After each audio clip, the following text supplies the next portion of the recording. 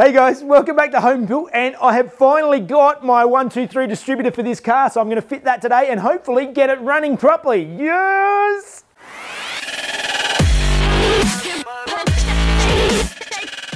Okay, so my distributor has just turned up, and that means that I can hopefully get this car running properly today.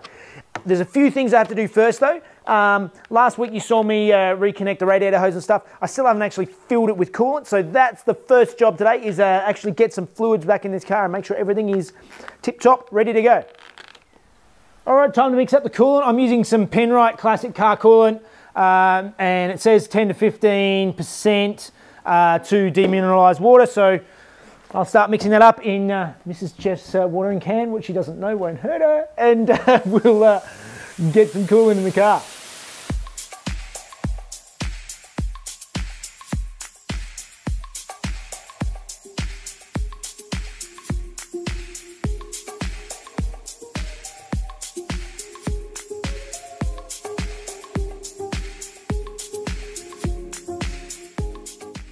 All right, with the radiator topped up, I'll just leave it and I'll top it up as I go. As I warm the car up, it'll start pumping the fluids around, and I'll just keep topping it up, making sure that all works properly.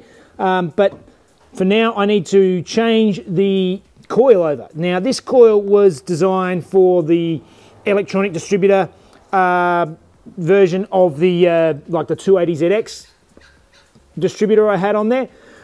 That I'm no longer using because it's doesn't work. My one's dead, and that's why I've got this this new distributor. And the 123 ignition, they recommend particularly for sort of slightly more performance applications, the Bosch red coil. So I deliberately went and ordered this correct coil for it. So next thing to do, let's swap this out, swap this in, and then we can start looking at fitting that distributor.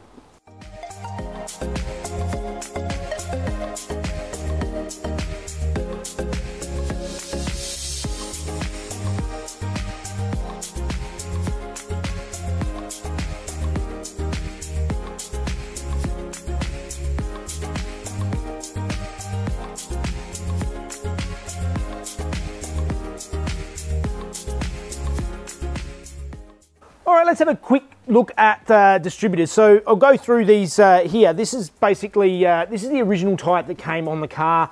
It's an old point style distributor. It's pretty basic, but the points can often need readjustment over time, and it's not a set and forget type thing. And moving on, that's why a lot of people upgrade to this, which is out of a later 280ZX, I believe.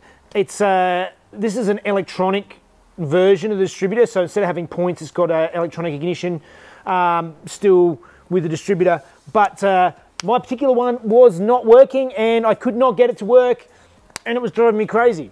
The other issue with particularly with the manifold I've got on mine is you can't set it up for vacuum advance. So most distributors have a base timing you set it at, and then as you accelerate, it sucks on this vacuum diaphragm here, and it advances the timing as you go up, so in the rev range. Because of the way I've got that manifold, I can't have any vacuum advance, so I just have to set static timing if I'd use this, and just leave it at one thing and hope it works. That does no longer matters, because what I've done is I thought after this died, I thought I'd contact 123 Ignition and I'd get one of these 123 Tune Plus distributors. This thing sorts out all of this mess, and it's basically, from what I gather, all the information I've seen, this is like the sort of the distributor to get if you're going to you want this thing to be a lot more reliable. There's a lot more flexibility in it.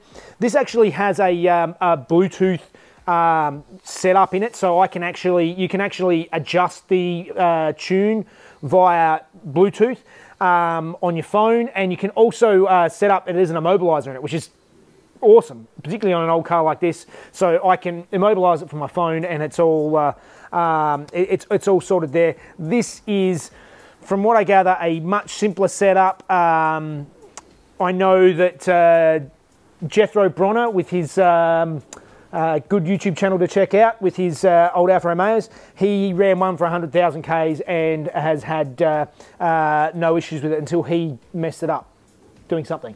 But it was fixed and it's no problem. So basically they just work and they just keep working without headaches.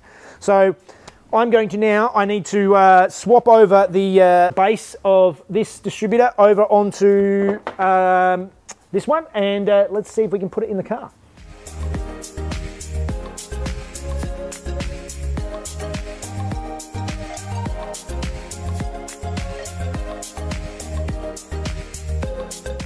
Okay, so the distributor is set up, ready to go. So the first thing I need to do before I actually mount it into the car is to turn it over and get cylinder number 1 to top dead center. That means that the distributor is all turned around so that it is ready facing to the number 1, and we can start fitting the distributor to the car.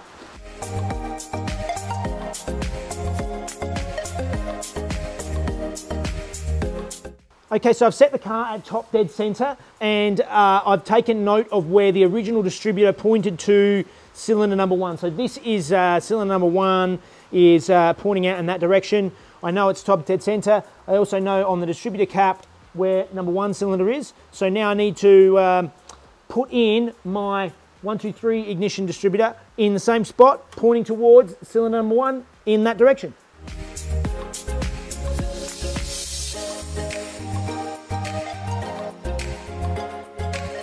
One quick thing I'll just note is for all of you guys doing it on using this distributor at least on a Z, basically the rotor on this particular distributor runs in line with the notch on the bottom of the distributor, whereas the factory ones run at 90 degrees. So just as a note, your number 1 will be facing sort of down compared to 90 degrees out from where you had it. So I'm going to sit this in the car now and start looking at wiring it up.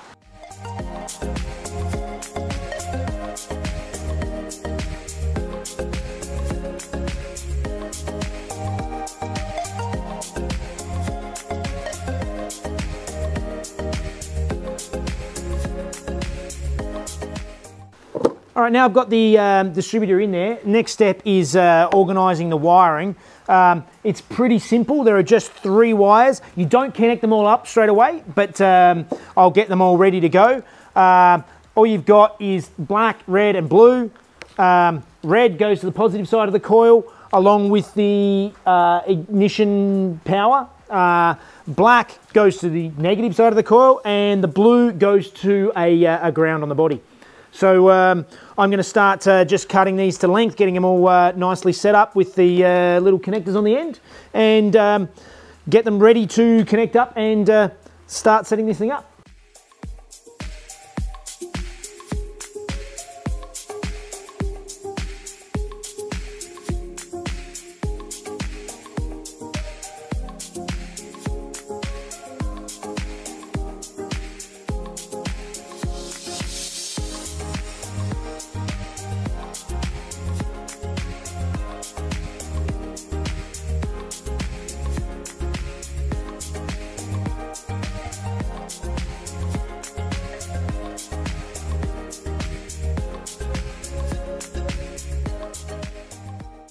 So now we've got the distributor in, the way to actually set it up and to get the timing static with the engine at top dead center, because this distributor turns in an anti-clockwise direction, I want to turn my rotor clockwise, just take any slack out of it, and then I turn the whole unit in a clockwise direction until the green light turns on. There we go. You see there the green light turned on. That means it's all done. Now I can lock it down, button it up, and it's ready to go. Now that's it for setting that up. Basically that is all lined up and ready to go. It's all locked in. You don't have to adjust that again. That's all now done via the app and via the pre-programmed tunes. So now I'm just going to replace the cap, noting that this is in line with cylinder number 1, mount all of the ignition leads, and connect up the coil, connect up the black wire to the coil, and hopefully we should be cooking gas.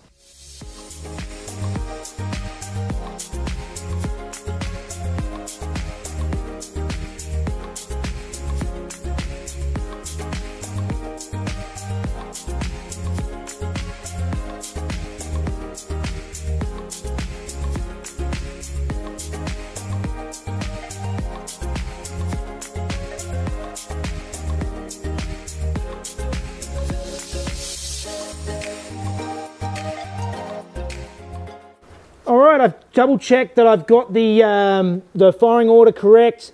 Everything's connected up.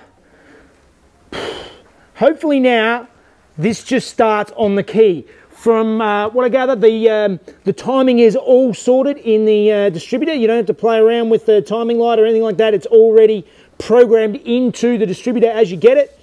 But you can put different tunes into it, and different advanced curves and all that sort of stuff's all available. Well, let's just, that's scary, but let's give it a start and see if it goes. I'll just give it a couple of pumps and see if it starts on the key.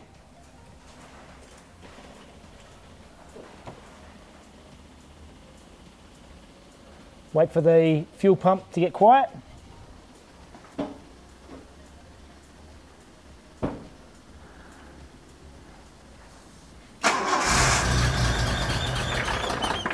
And it starts straight up.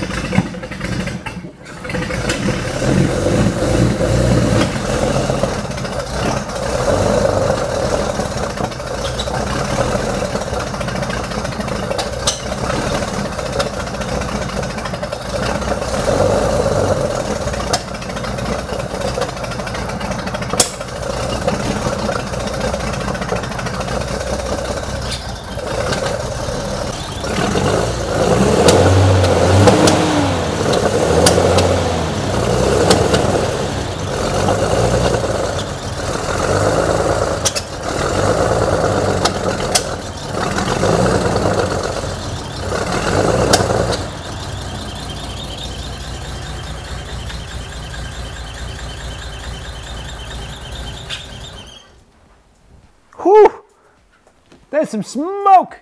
All right, time to do a little bit of mixture adjustment. I think it's running a little bit lean. It's pre-firing, so a good tip that I learnt from Franny, from Hotties and Franny's Garage. If a car's pre-firing, so it's popping out of the filter, you know that it's running lean. If it's backfiring and out of the exhaust, you know it's running rich. So, all right, I've got it running.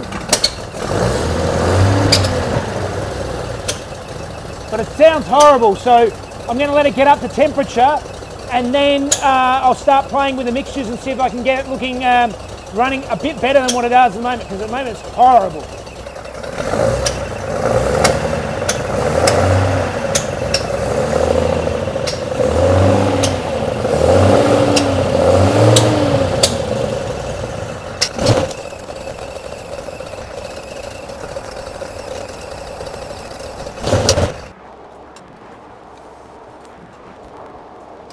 All right, the next thing I'm going to do is I'm going to check and see that they are reasonably balanced. That means that they're basically sucking the same amount of air in each. I did go and buy myself one of these levels. So basically you sit this on the end here and the ball will float up and down, and as long as you can get them all so the ball's sitting about the same height in this tube, it works. The issue is that I went through and I had to cut down the side of each of my bell mounts, so this is no longer going to sit flat. Thankfully, I managed to go and borrow one of these off of a mate, so this has actually got a cone-shaped fitting on it. The same basic principle, it'll just suck the little needle down, and you just want them all reading about the same, but it's still coughing and spluttering and backfiring like a pig, so I'm going to have to look into it. I did notice that the timing was set, basically this has a curve, if I can bring it up.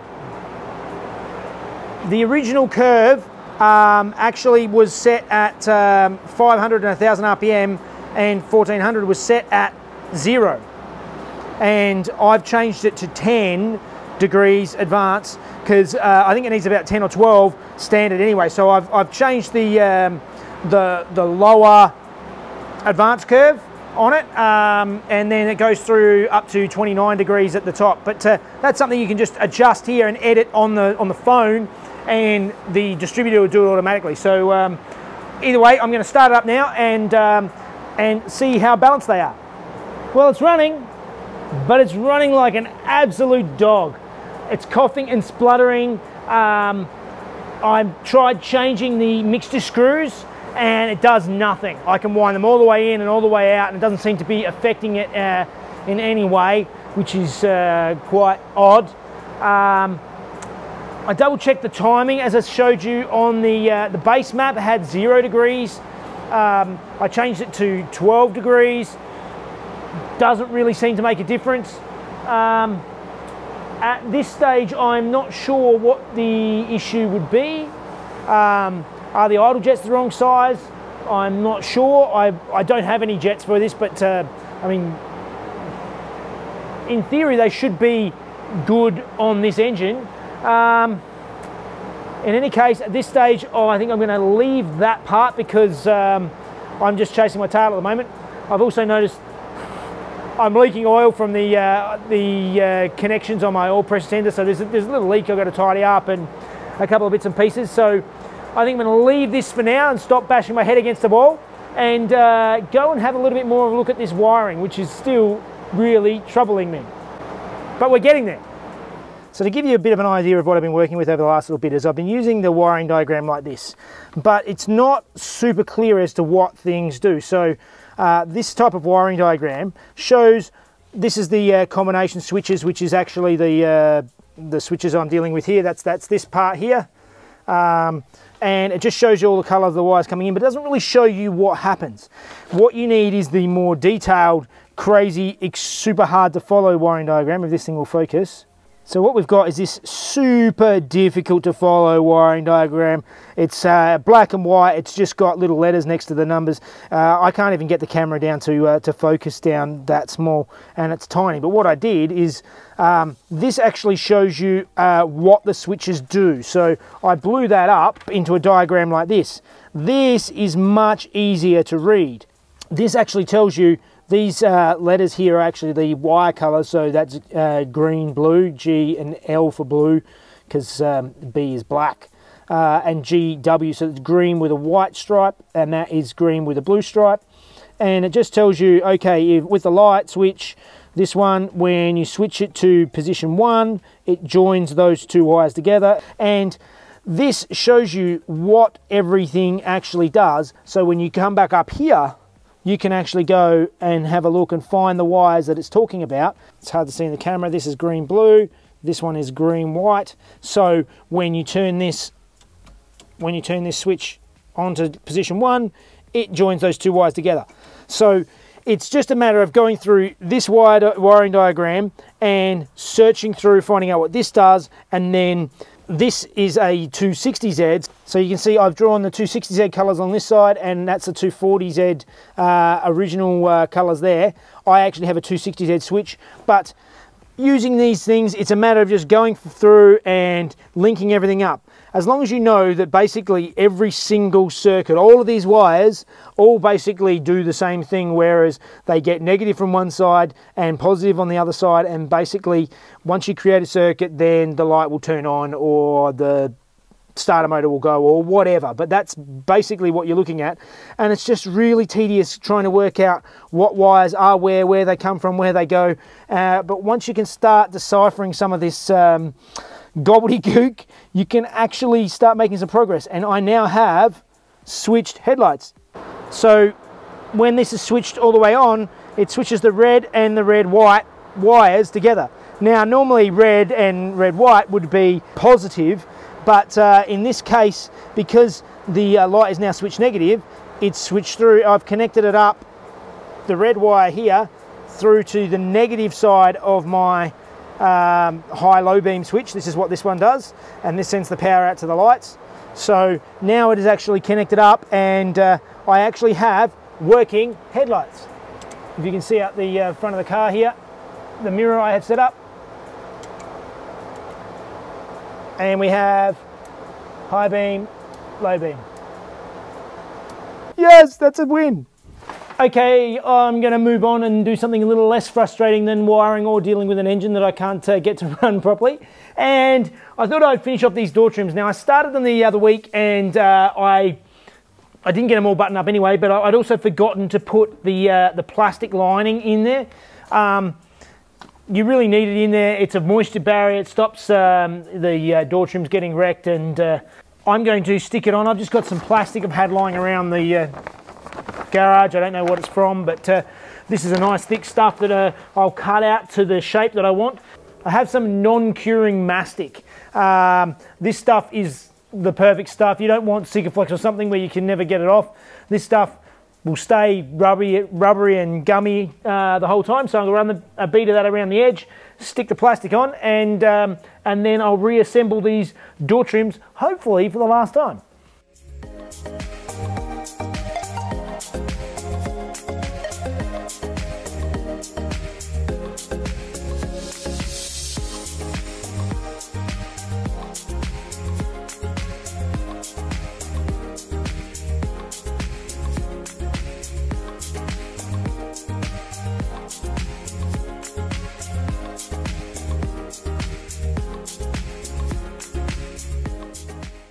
That was still a lot more work than I expected, but I've got it mostly on. I just need to get another longer screw for this side of the armrest. But I'm definitely out of time. That is all the time I have for today. So I think that means it's time for Fun Facts with Mrs. Jeff.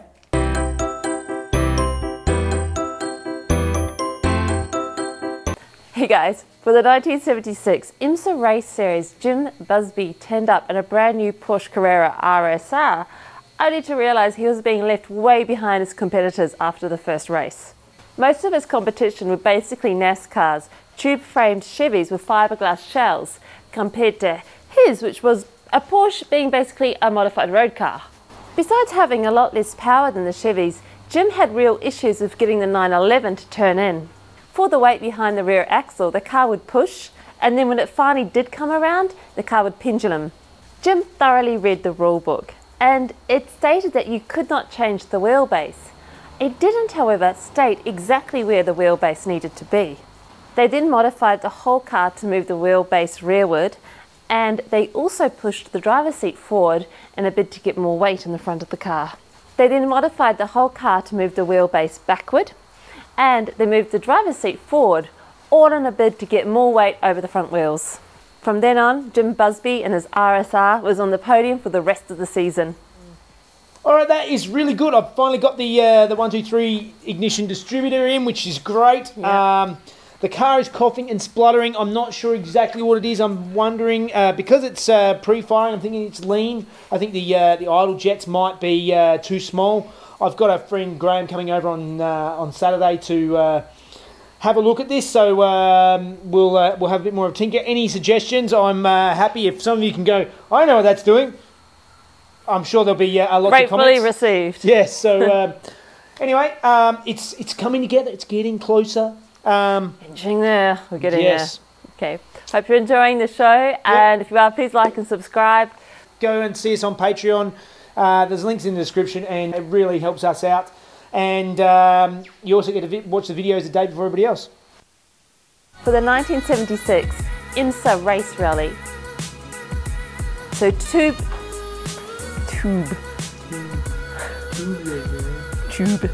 Chevys with fiberglass shells. Blah, blah, blah. It would end up pendulum